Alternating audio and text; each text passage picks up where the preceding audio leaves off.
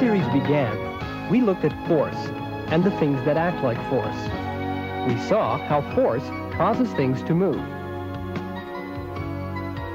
We saw how force can be a pull or a push. We saw how it can cause an object to change its direction or its shape.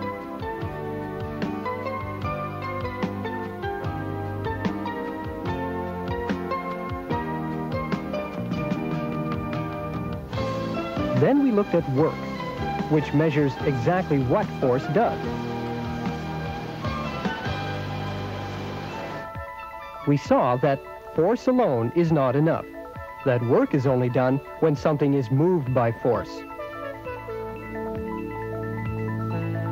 So electric charge is moved by voltage, an object is moved by force, fluids are moved by pressure, and an object is rotated by torque. But remember that time was not part of the work formula. That is, it doesn't matter how long it takes to do work. If the force and the distance are the same, the amount of work is the same.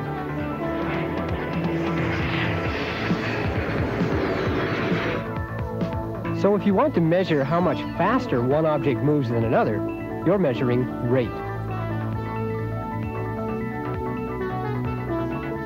So for example, in a mechanical system, you start out with force. Force times distance is work, and distance over time is rate.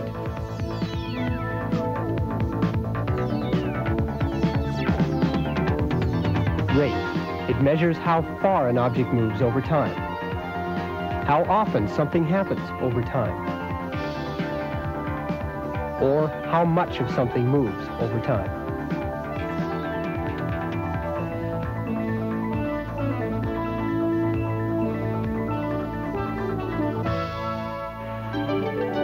The rate at which an object moves from one place to another is its speed. Speed is a unit of distance over a unit of time. In fact, you could think of a speed limit sign as how fast you can move a vehicle, but you could also think of it as a distance that you can drive in 1 hour. If you drive any farther than that, your rate is too fast.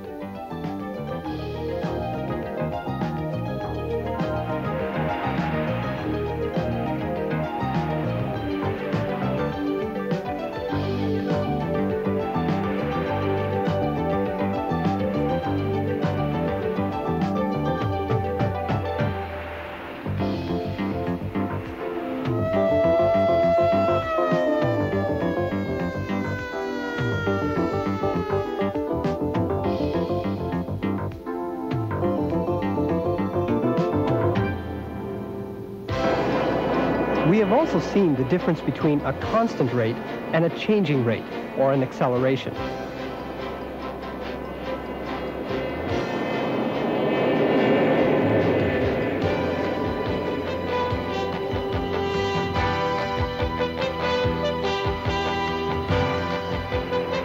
A constant rate covers the same distance for each unit of time.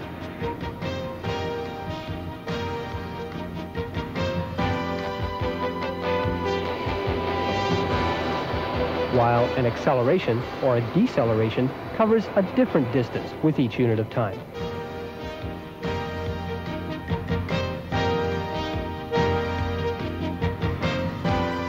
You can think of an acceleration or a deceleration, starting, stopping, as the rate of change or the rate of a rate.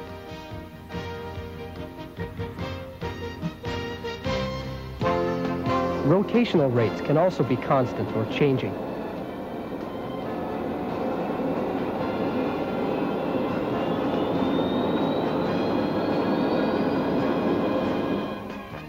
The displacement is still a distance, it's just an angular distance. It's represented by theta and could be measured in degrees, radians, or revolutions.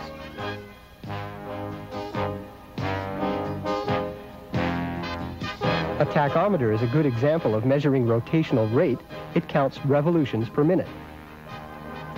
Mechanical rate can also measure an event, or how often something happens over time, such as production rate. When speed is not important, as in the case of fluid, electrical, and thermal systems, rate measures how much moves in a period of time.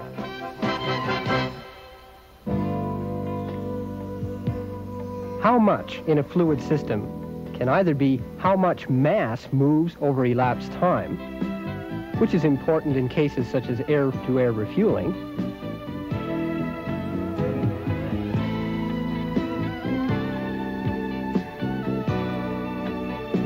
or, as in the case of the power dam, how much volume moves over time.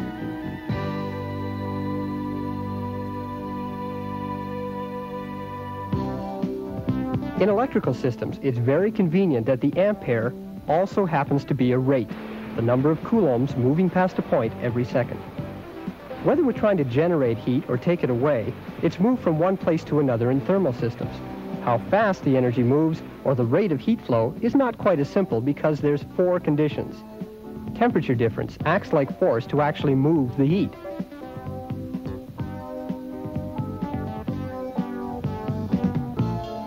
Surface area makes it easier for the heat to transfer.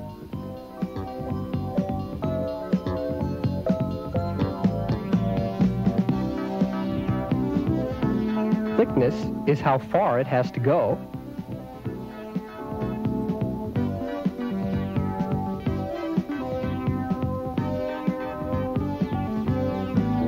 And thermal conductivity is how easily a material lets heat travel through it.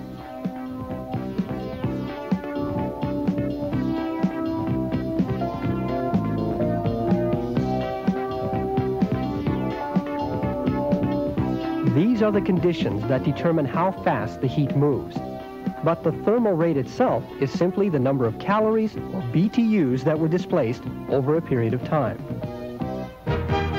Controlling rate is an extremely important factor in the operation of technology. We constantly have to be aware of how fast a machine operates.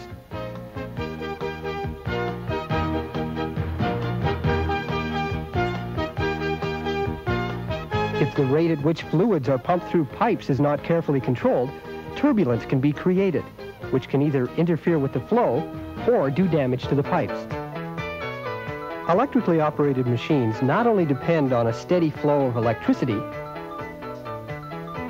but the relationship between electrical rate and heat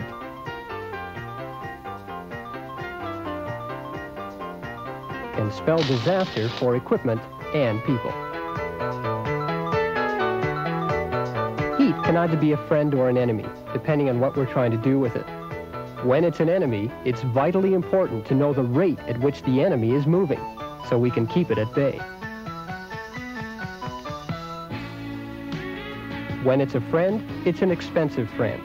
Heat is a valuable form of energy. It costs a lot to generate heat, and sometimes just as much to remove it. Batter up. Just about everything we do involves rate of some kind. How far, how often, how much over time. Take, for example, a baseball game. Now, the ball has to go from the mound to the plate in the shortest possible time. Strike one. What? That determines its speed. Then there's how often. For example, how often you swing the bat. Strike two.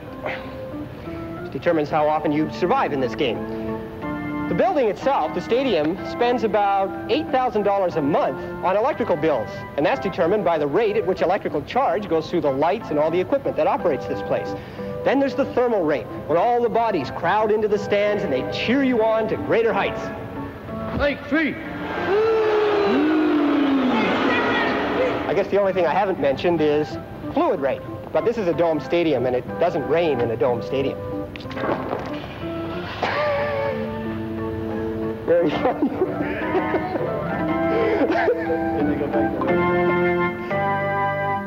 This program was produced at the facilities of Telemation Productions and is part of Principles of Technology.